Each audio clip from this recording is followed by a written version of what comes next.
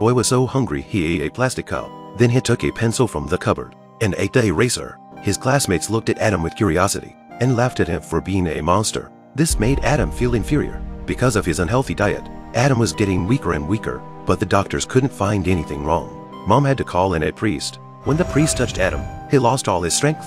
Then the priest fell to the ground and died. Soon Adam realized he had superpowers. He accidentally cut his finger, but the wound healed quickly. Adam was happy to show his mom. The next day, when one of his classmates hit Adam, he felt the pain too. Because Adam was able to return the pain, he continued to be attacked with wooden sticks. But in the end, his classmates' bodies were badly hurt. Adam laughed with joy. At night, his classmates planned to get back at Adam. They chased Adam in a car. He was forced to flee in a panic on his bicycle. In the end, Adam was knocked down, but he returned all the pain to his classmates. But Adam recovered quickly. Neither of them dared to tell the police the truth. Adam decided to use his powers